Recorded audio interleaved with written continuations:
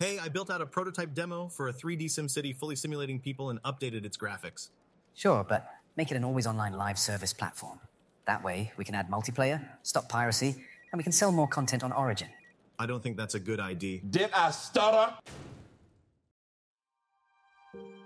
This is the story of how EA Corporate destroyed one man's opportunity to make his mark on a franchise that he had dedicated 2 decades of his life for, which led to the death of the SimCity franchise and paved the way for Cities Skylines. The fundamental clash of vision between EA Corporate and Ocean Quigley, unseating SimCity from its throne over the city building genre. In 1986, Jeff Brown and Will Wright were chilling at a pizza party. Little did both know their chance encounter would change gaming forever, spawning one of the most successful franchises in gaming history. Together, they co-founded Maxis Studios to publish the SimCity game. And together, over the next few decades, they iterated on its formula, each entry honing the previous features of the last one and introducing more features such as waste management, agriculture, and zoning. In 1997, Maxis was eventually sold to EA, laying off half its workforce through the deal, and Jeff Brown exiting the company. It was in the aftermath of this period that the series arguably reached its zenith. SimCity 4, released in 2003, was and still is the apex of the series. It is in this game that the mechanics of previously successful entries into the SimCity franchise were honed and polished, on top of a leap in graphical fidelity, with visualization in a 3D engine and a sprite art style that looked absolutely stunning. With a difficulty curve that was simple to learn but difficult to master, requiring a player to constantly attend to previously developed areas to precariously balance newer expansions. The simple and clean UI, with flares of comedy from funny newspaper titles, and Sims having a full-on meltdown, made it the city builder of its time. For a 20-year-old game, its staying power has been remarkable, with a sizable number of people continuing to play it to this day. After the success of SimCity 4, Will Wright left Maxis in 2009 after the release of Spore, bookmarking the end of the founders' era for Maxis. Arguably, the magic that had once existed, the spark of creativity and drive to create better games for their audience at Maxis, dimmed with his departure. During most of this time, Ocean Quigley was in the trenches with the founders, having worked with Will Wright on Maxis games since 1996. If there was ever a man to help continue the vision of SimCity, it was him. Working in the art department for the SimCity titles, Ocean moved up the ranks slowly, progressing from cover box art to then animation art, and finally becoming the art director for SimCity 4 and for Spore. With such intimate knowledge and involvement, there was no doubt that he would emulate the look and feel of SimCity under his leadership. Ocean was a man set to add to the legacy of the studio, wanting desperately to create a beautiful looking SimCity, bringing it in line with modern graphical standards. He wanted the cities to be alive, simulating every single citizen, each having a home, job, and personal commute. Unfortunately, he would find himself crushed by EA's financial and political machinations. The executives wanted a multiplayer-based live service as a platform for selling future content to a wide base of players. The service would be housed on Origin, as corporate wanted players to migrate over from Steam to drive even more profits. Ocean attempted to walk this tightrope between honoring the legacy of SimCity and appeasing these executives. It is tragic then that these polarized visions could not survive in the same game, being completely antithetical to each other.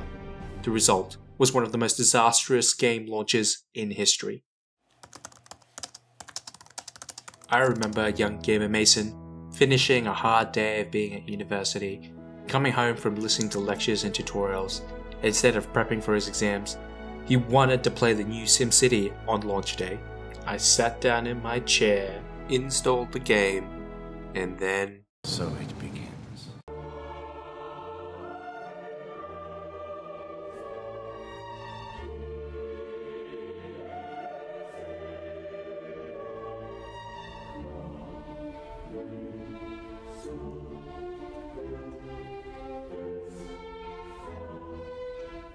the server capacity for the new SimCity was just not up to scratch to handle the massive influx of players on launch day. This forced some to give up entirely on playing, or to wait 3 hours in a queue to play a game that they had paid for with their cold hard dollars. But this was not the worst of the problems. It was plagued by frequent disconnections, long loading times of cities, and crashes, leading to the loss of saved games, which was a common occurrence. No, not rare, common. When people could finally get a good session in. This is what players found when they started playing. It was nothing short of horrifying. Players were greeted with the smallest of square plots to actively develop their city. Having different cities connecting with each other was a novel and interesting idea for the multiplayer concept, but cities only developing with the player being in an active game session meant that one city that had major crime problems that was not currently in active development would cause issues in another player's game. What's worse, that if your region was open to the public, it could be griefed easily, as people would purposely run a city into the ground financially and crime-wise. Don't even get started with the specializations. Originally envisioned as a way of making cities different from all the others, all it did was lock the player out of building the city, your city, in a certain way, especially if there was already another one with that same specialization in the same region. Or God forbid, some player chose to specialize in non-renewable resources such as oil, which ran out in several real hours, forcing the player to import the resources from a magical global pool. There were many more small issues surrounding SimCity that are too numerous to list here. You can check out the description down below for a whole roster on Reddit of minor issues that just bury the game. With the release of SimCity, the calls for offline mode were immediate. Players wanted clarification as to why an online connection was always required. EA remained steadfast in its reasoning, stating that the game required an online connection as the servers took on the load of simulating the city, helping to offset the load put on people's personal computers. This was all bullshit. Evidence started stacking quickly on how offline was actually possible. And this all came to a head when the man, myth and legend, Azza, modded SimCity to run offline. A Kotaku editor, Stefan Tortillo, found that he could play offline for almost 20 minutes before triggering some sort of arbitrary code that forced him out of the game. Rock Paper Shotgun confirmed with a double agent inside Maxis that the servers were unnecessary in simulating the city. Their primary use was anti-piracy, and the extent to which they helped your game was to contact the server and ask if there was spare power or water in the region, and if so, the server allowed the player to buy it for their active city session. After this embarrassment, EA would remain silent for an entire year, and then quietly introduce their vaunted new single player mode update, and by then, it was too late. There was virtually no one left playing SimCity. What did Ocean have to say about the game's launch? Ocean was still proud of the game that he and his team had designed and built. The greatest tragedy was that in the initial months after release, Maxis Emeryville spent all of their productive time on fixing server issues, sucking away their attention from realizing his vision of the game. He stated that one of his eventual goals was to allow players to build anywhere within the entire 32 by 32 kilometer region. But the disastrous launch took its emotional toll. 4 months after the game released, Ocean left Maxis, ending his 18-year stint at the company, later adding that the launch window was the hardest part of his career. In the end, following the failure and widespread panning of the game, only one DLC was ever released, Cities of Tomorrow. The main Emeryville studio was then retasked to work on a mobile game, SimCity Build It, using assets developed from their 2013 game. It was hoped by corporate that these assets could be repurposed into something far more profitable.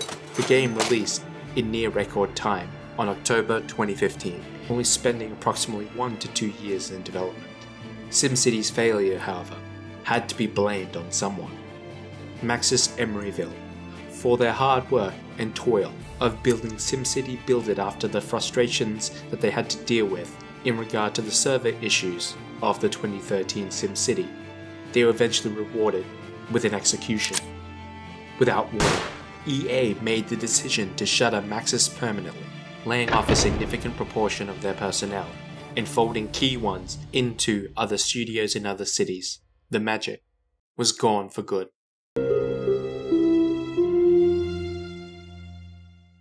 By the way, if you've enjoyed the story so far of how EA has screwed over Maxis, be sure to subscribe for more video essays about various gaming topics. From the death of SimCity, a small, seedling developer that was inspired by SimCity itself, Colossal Studios had the space now to grow, creating Cities Skylines from the things they had learned with their other titles such as Cities in Motion.